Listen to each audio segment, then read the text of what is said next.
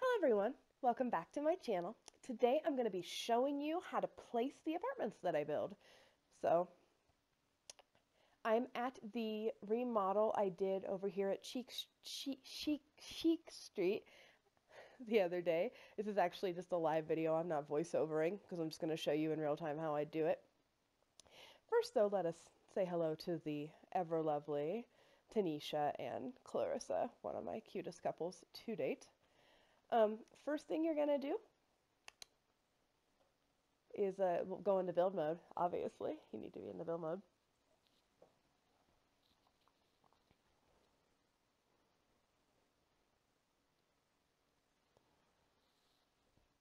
Is it loaded now? Yeah, okay, it's loaded, sorry. Do is just bulldoze it. Bulldoze everything. Get rid of everything on this lot.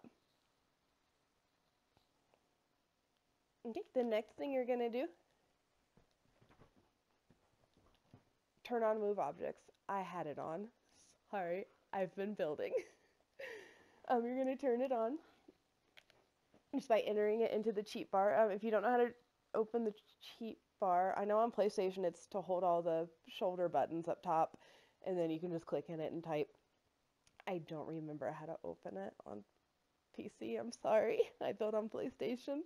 The next thing, after you have your move objects on, and the reason you do that on apartment builds is because you want to make sure that if I built anything, or if you're using someone else's build, if they built anything that covers like the windows and these things right here and stuff, that it'll still place it down.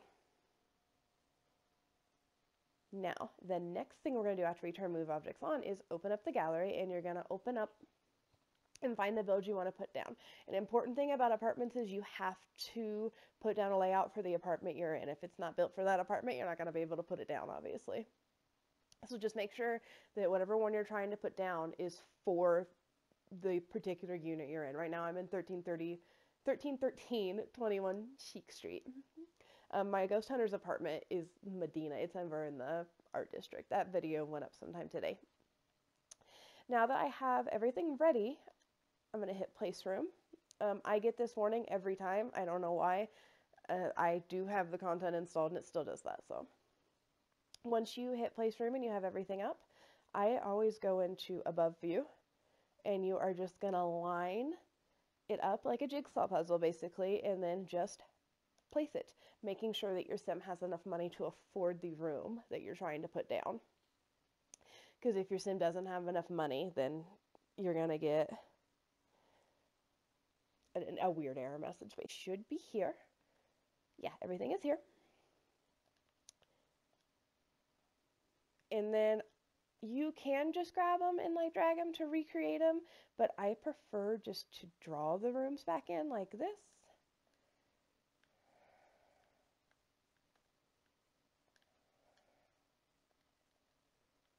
I think that's all of them. Yeah. And then I just grab my wallpaper color, or paint color in this instance, and we put it back on everything. I know on PlayStation the quick grab button is triangle, if you didn't know that. So you don't have to go all the way up to get to the eyedropper tool. You can just grab triangle and there you go.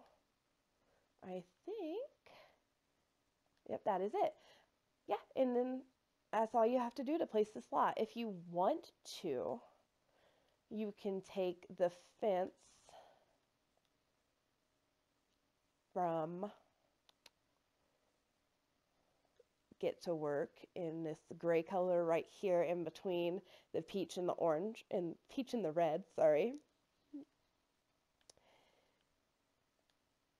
and retrace this.